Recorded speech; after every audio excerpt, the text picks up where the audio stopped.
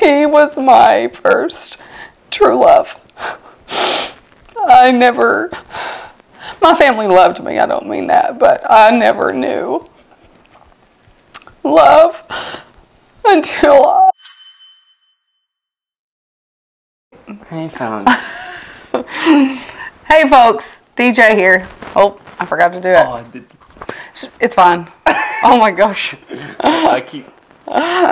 Okay, so today we have our first our first guest on the episode, on the podcast today. It's our oldest. This is Weston. Y'all don't get to see him very much.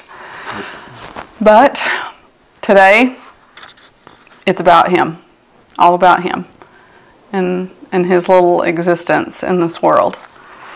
I have received, I don't remember what video it was where I'd mentioned on there that Daniel adopted Weston a long time ago, and since then, and since I started these episodes, I have gotten a ton of emails, some of them very invasive, asking questions about him and all kinds of stuff. Some questions I'm not going to answer, but some that I am, and I'm going to kind of give you the backstory and on Weston here. So you can just sit and listen and interject if you need to.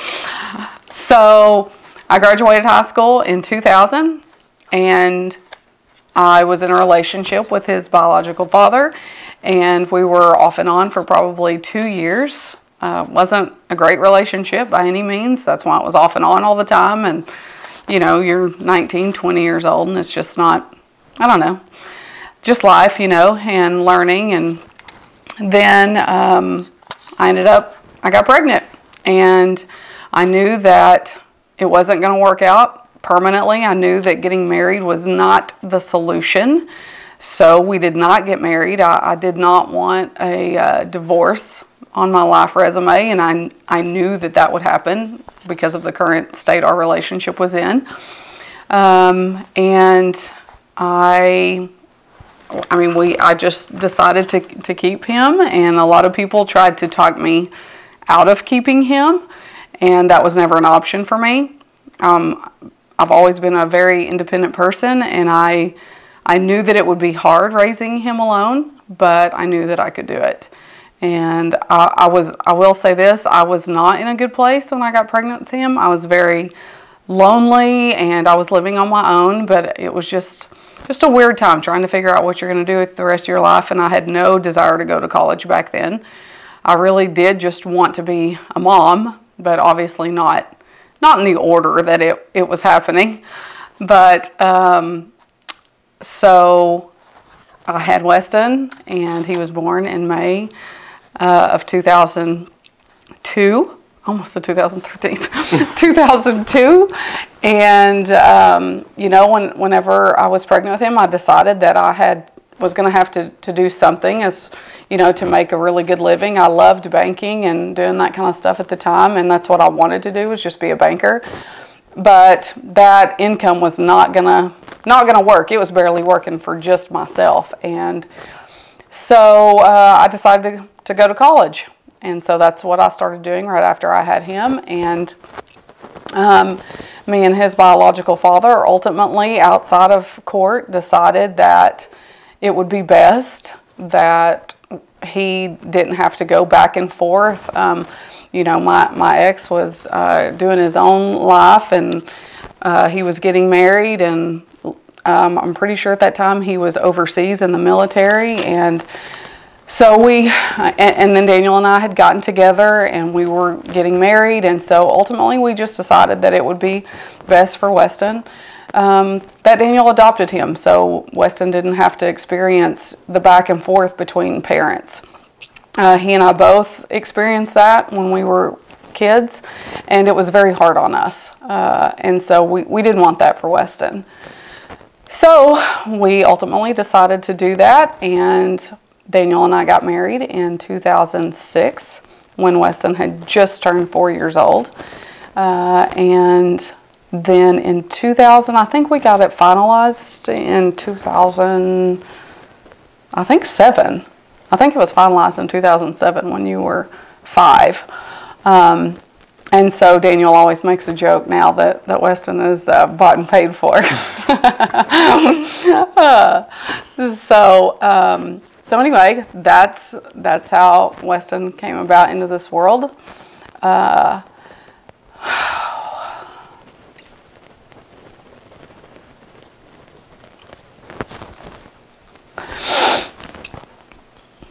This is one episode that, or one conversation that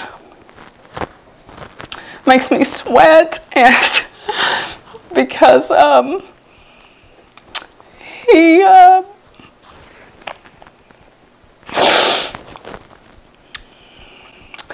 was my first true love.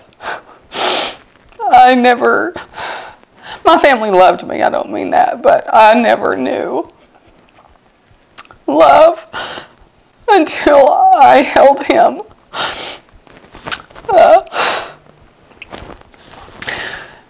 As wonderfully complicated and difficult as he can be, he was my reason for everything. And I screwed up a lot, you know. I didn't really know what I was doing, and I knew what I didn't want to do, and I just I was not planning for him at that time, you know.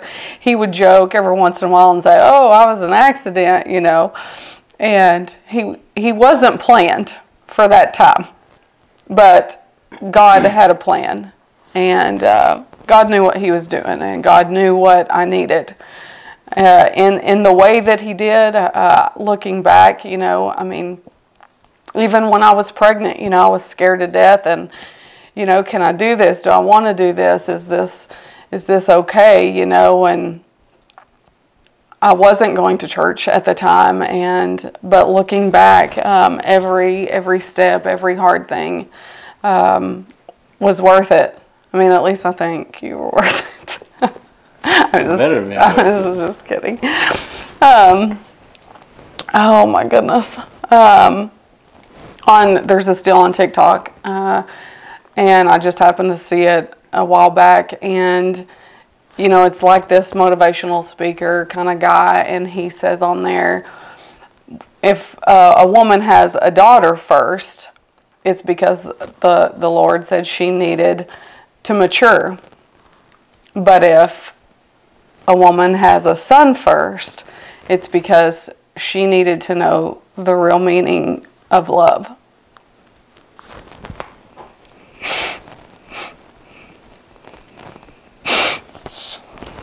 And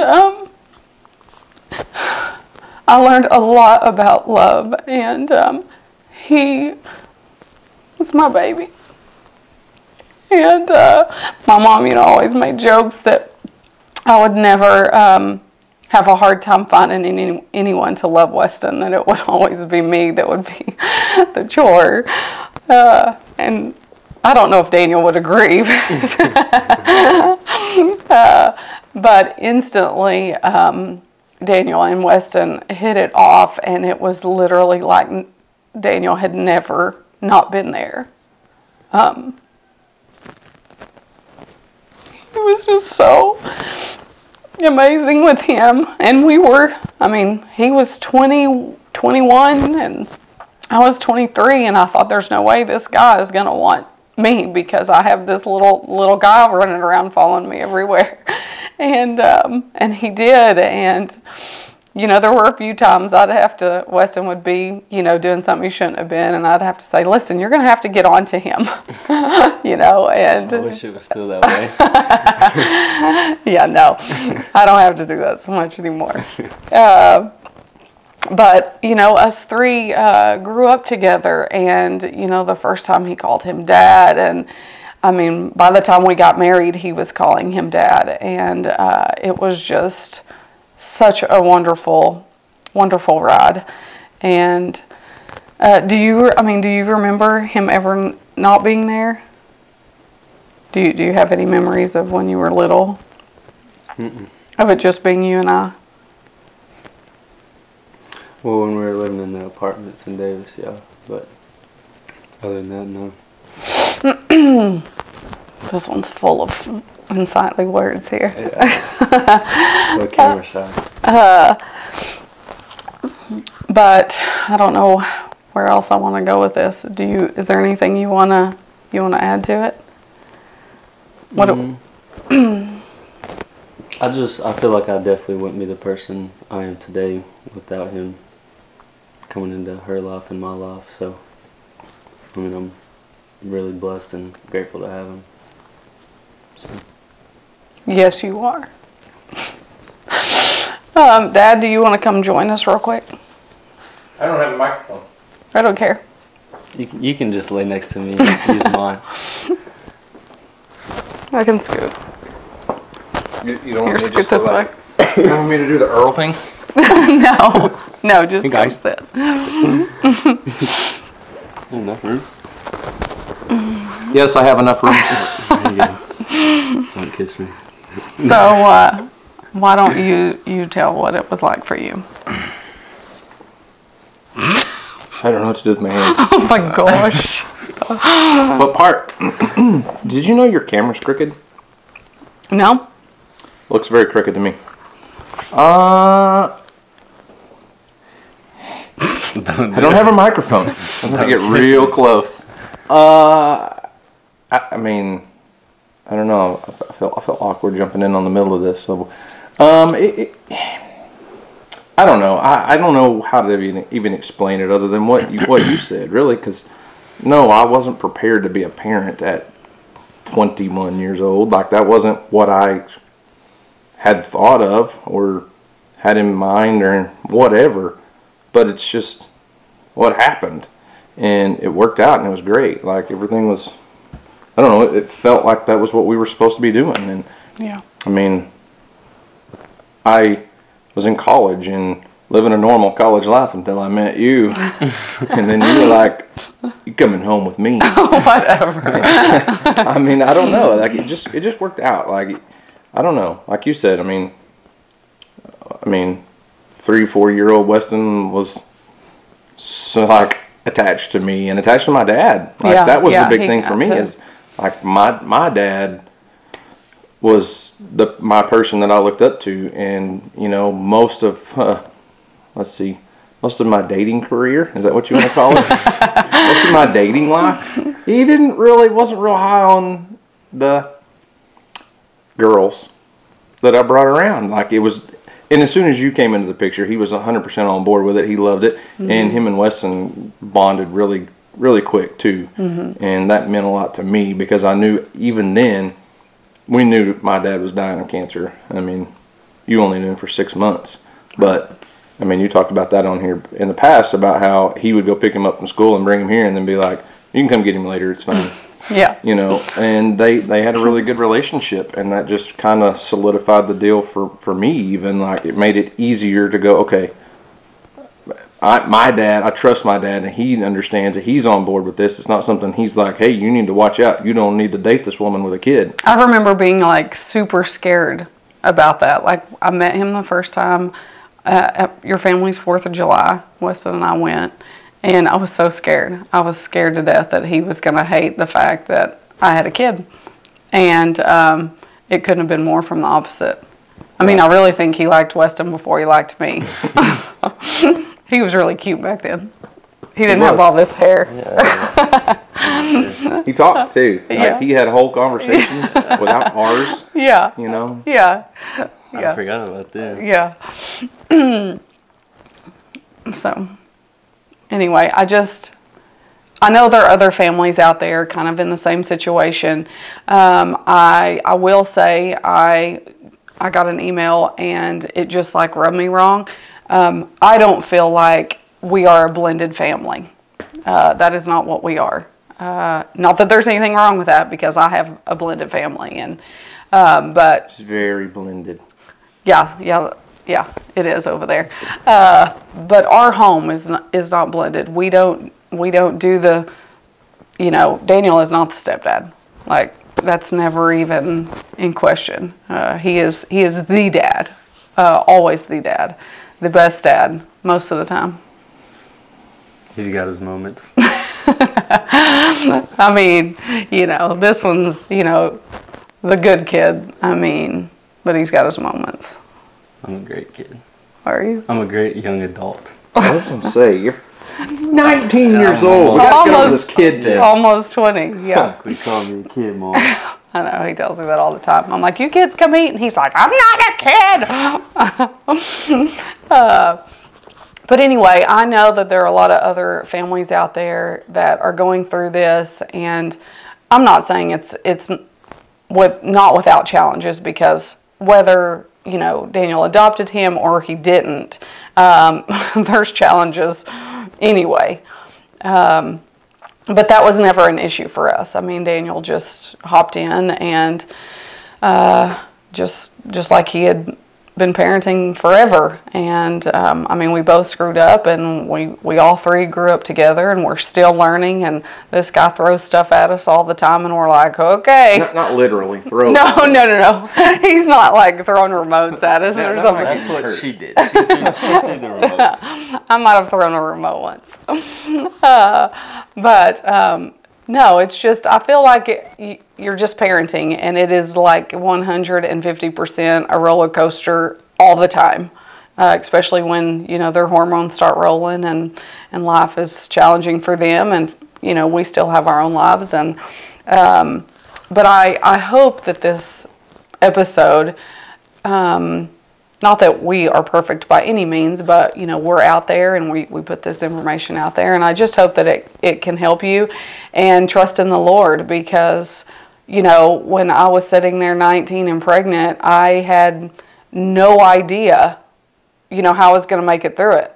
Like money and, you know, just doing it. How am I going to do it by myself? And, you know, God had a plan. He had this guy coming and kind of not to rescue me, because I was doing just fine without him. But, you know, he just knew, and he had that in the plan all along. And I just ultimately had to trust that. And I wanted to be the best mom that I could be for Weston, because I was really all he had. I mean, my family, obviously, but I was not going to be that 19, 20-year-old kid that didn't take care of their son. That was not even an option. My family was not going to be raising him for me, and they did not. We lived on our own. I mean, the whole time. I mean, we never lived with my parents, and then, you know, Daniel and I met and got married, and anyway. Just about that quick, it seemed like. Oh my God. It wasn't that quick. It was a year. But when you know, you know. And I just think God does everything for a reason, no matter what it is. And this was our story. So maybe it can help you all, and I don't know. What are your thoughts? Anything else? Nope, this is your story. I know, I'm trying really hard not to go back to crying, so I'm really sweaty though. Do you have anything? Nope, this is your story. Oh my gosh. It's actually your story.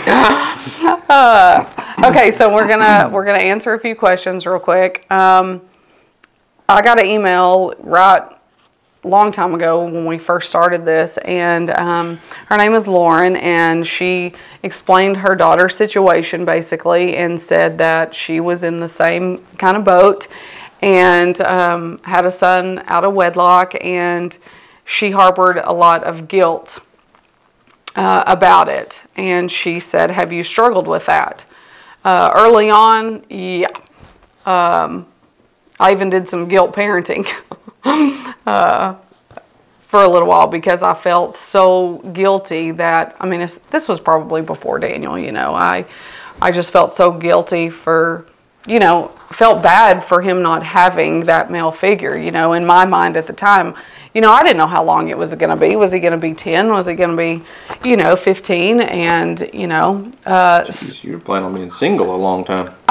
No, you just don't know, you know, and that's just things, you know, I thought about, and it was, sometimes it was overwhelming, and, but then, I don't know, you just grow and you get past that, and once I started when Daniel and I got together and we were in church all the time and reading our Bible and praying all the time, and, you know, it just brought me peace. And I knew that I was where I was supposed to be. God put us there. And so I got over the guilt. I mean... Hey, before you go on, I think that's one place where a lot of people struggle, is they feel like getting into the church, they're going to be judged out of the church by the people there. And I'm not saying that doesn't happen. I mean, there's a lot of people, there's a phrase that goes...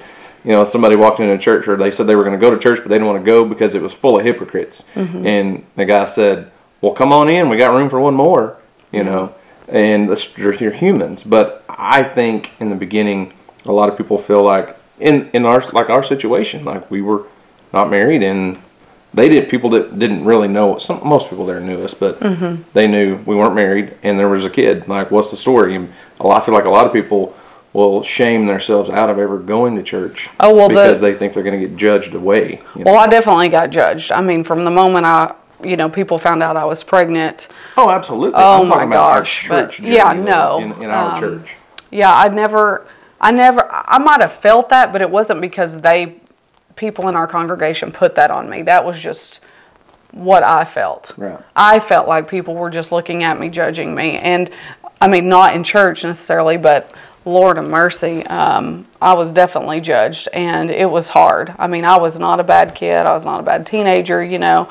I had really good grades. I was an athlete, you know, but, you know, what all my friends were doing, they didn't get caught. I got caught, you know, and that was just one of those things. And that was probably the hardest, is the judgment out in public. It just, you know, it kind of ate me up a little bit for a while. That still happens, though. Like, yeah.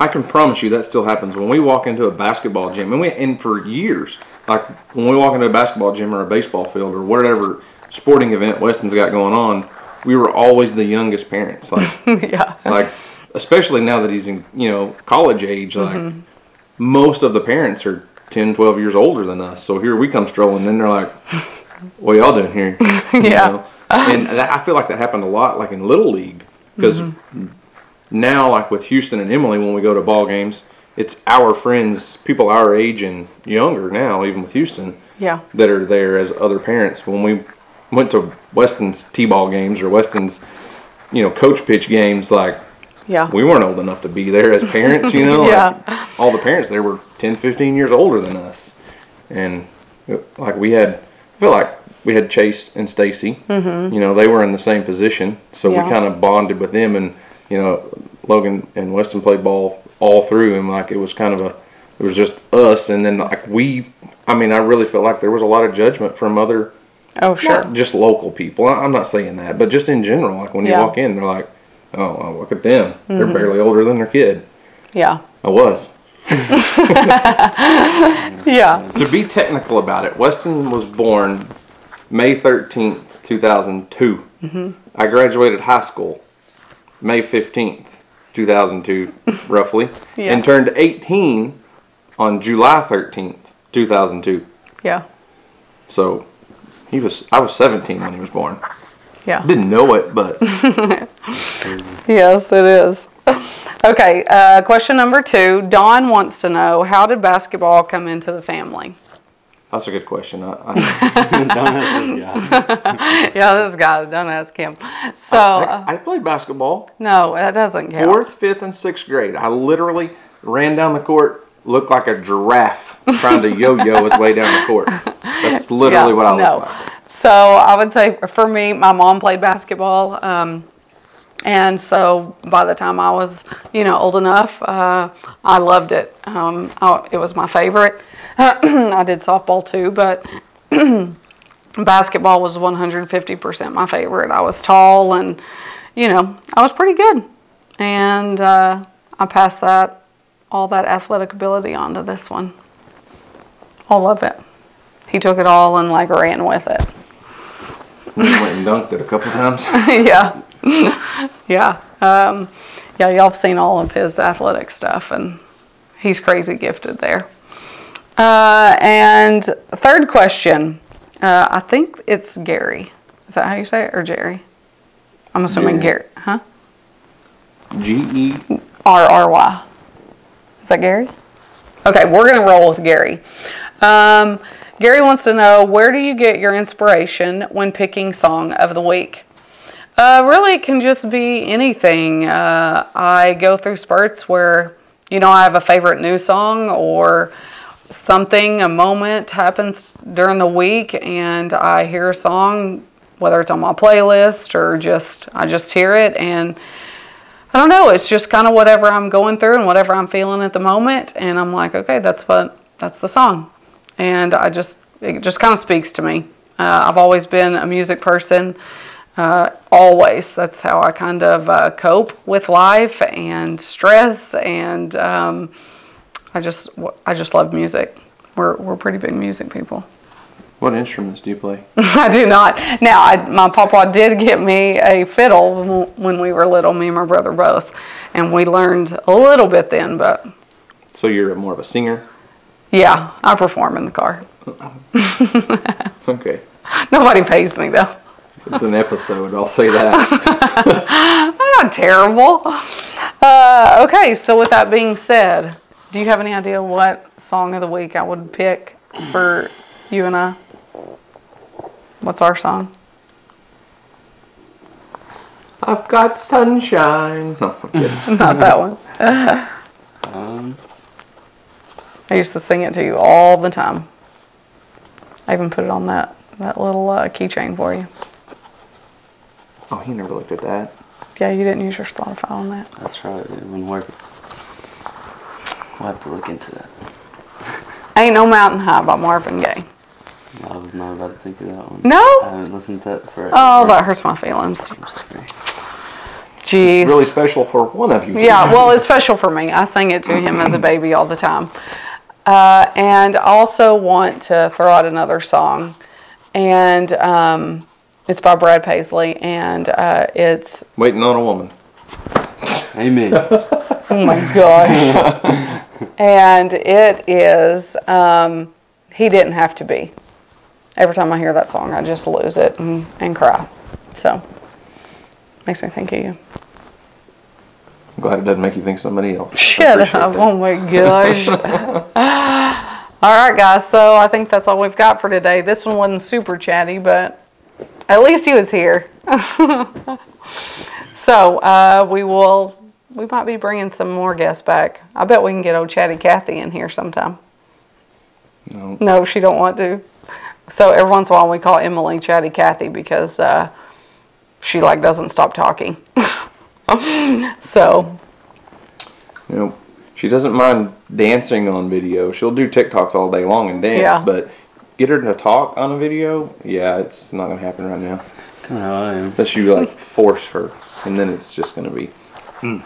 Well, if you all have questions for me or Weston or Daniel, shoot us an email at afhpodcast@yahoo.com. And otherwise, we will see you all next week. Anything else? No. Do your best.